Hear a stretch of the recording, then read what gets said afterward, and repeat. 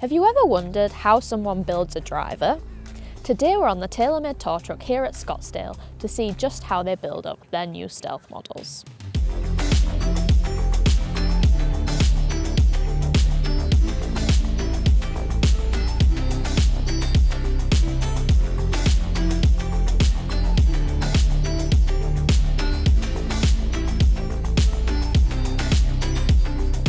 The Golf has, been custom fitted for that driver. We know exactly what is going into that build, what head it is, what shaft it is, what grip it is, potentially how many layers that is going in.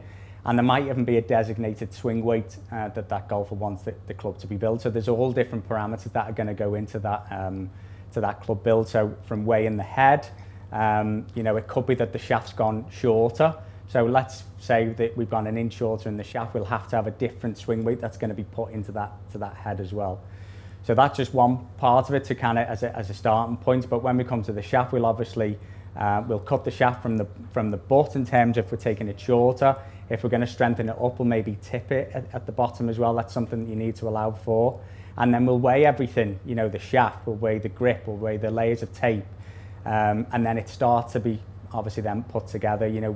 We'll get the loft sleeve that we'll put on, and it might be a specific position that loft sleeve needs to be built with the shaft, so we'll glue that. We'll then put a certain gluing system in to make sure maybe it's a quick drying system as well, so the golfer can get on the golf course as quick as they can.